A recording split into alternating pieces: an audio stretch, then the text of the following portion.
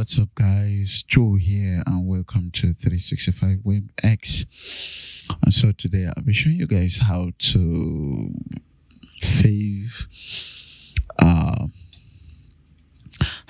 document or artboard or photos or layers or whatever graphics you have in Photoshop as SVG.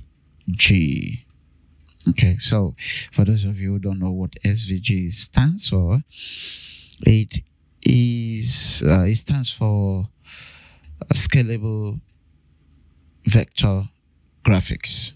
Okay, so it's a format just like you have JPEG, just like you have PNG. Is a file format. Okay, but in 2021, I think in August 2021, Photoshop discontinued SVG as a result of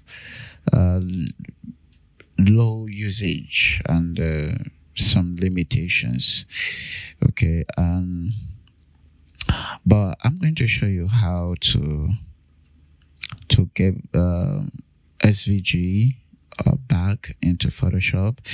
Mind you, so if you come down to maybe export, so normally you click here and you have only PNG, JPEG, and GIF. Okay, this is not included, but I'm going to show you how to get this included. Okay, SVG. Okay, so what you do is, because now a lot of people have been complaining that my videos are too long, that I explain so many things.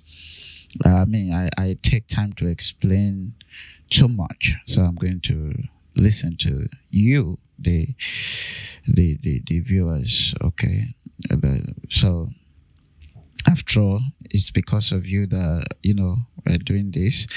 So what you do to get SVG back into Photoshop is you go to File and to Edit, and you go down to Preferences, and what you want to do is click on Export.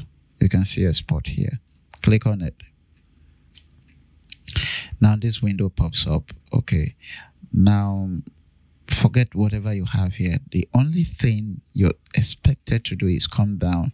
Initially display, this guy here is unchecked. So what you want to do is check it. Okay, click to check it and click OK. I'm going to repeat that. Click Edit, Preferences, Export. It's not until you fall that you... Sorry for that. So now you see, you come down here and click, you see the Use Legacy Export As. You click to initial. This is the way it is, unchecked, and you want to check this. Now when you do this, you want to restart Photoshop for that to take effect. So you want to come down here, Export, and you then have SVG as format right here. So yes, guys, so that is how to get to export file as SVG as SVG. Okay, so in Photoshop. Thank you guys for watching. That is it. Thank you for watching and staying with me. Please do subscribe to the channel. Give the video a thumbs up. Comment below.